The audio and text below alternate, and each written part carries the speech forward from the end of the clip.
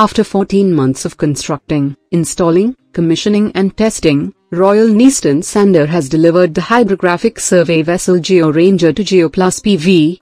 The hydrographic survey vessel Geo Ranger performed successfully her sea trials on the River EMS.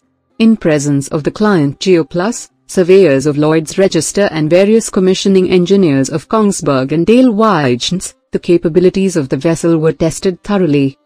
Geo Ranger can be considered as one of the best survey vessels in its class. Standards for a survey vessel get higher every year and project time frames get shorter. This means a survey vessel has to offer the highest performance and flexibility as possible. The ship was designed together with Conoship International BV and will be rented out by our client to parties that perform research, such as dredging companies and companies that build and maintain offshore wind farms. The combination of an optimized hull shape, a strong DP2 capability, 2 high-class Azimuth stern thrusters and 2 bow thrusters weight results in a high workability up to 2.5 meters, significant wave height and 4+ weeks offshore endurance.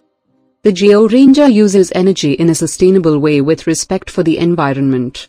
This means the vessel uses, for example, diesel/electric propulsion for low fuel consumption, heat recovery, LED lighting and biodegradable oil.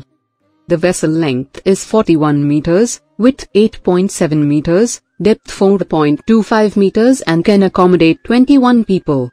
It has installed power of 1200 AH with 2 Azimuth thrusters of 400 kilowatts and 2 bow thrusters of 200 kilowatts powered with 4 diesel electric propulsion of 300 AH.